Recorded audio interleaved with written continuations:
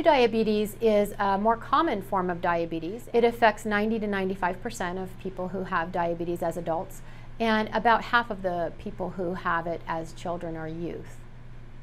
This is a form of diabetes which varies quite a bit from individual to individual. Diabetes type 2 is a combination of two problems. First, there's a decreased production of insulin, and this decreased production actually varies from individual to individual. The second problem is insulin resistance, and insulin resistance is where the system has a problem responding to insulin. The cells of your muscles and your fats actually don't listen to the insulin and have trouble getting that nutrition, the glucose and fats and proteins from the bloodstream into the cell itself. So those doors to the cells are not opening in response to the insulin. The reason that a person might have a difference in terms of treatment or how their experience of diabetes is from one type 2 diabetes person to another is that there's this decline in insulin production, and this can occur over time.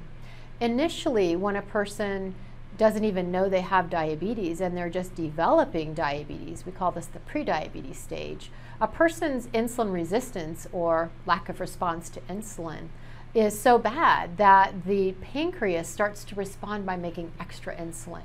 And in the beginning, this works okay. And so the pancreas makes extra insulin, and it continues to make a little extra insulin to overcome this hearing problem, so to speak, where the system's not opening those doors. The problem is that this insulin resistance isn't getting any better. So instead of needing twice as much insulin after a period of time, the person might actually need 3 times as much insulin. And so a person's blood sugars can be maintained and undetected for as long as a person can make extra insulin. But over time, these insulin-producing cells, these beta cells, wear out. They get tired of producing extra insulin, and they actually start to fail or burn out. And we call this beta cell burnout. And what happens is that over time, if we don't remove this insulin resistance, a person's beta cells start to fail, and by the time a person is diagnosed with diabetes type 2, they probably have about 50 to 60% of their original remaining beta cells producing insulin. This isn't very many beta cells. So we have fewer and fewer cells trying to produce more and more insulin because this insulin resistance still hasn't gotten any less. And this is where we start to see the diagnosis of diabetes. Blood sugars are now too high because you just can't make enough insulin.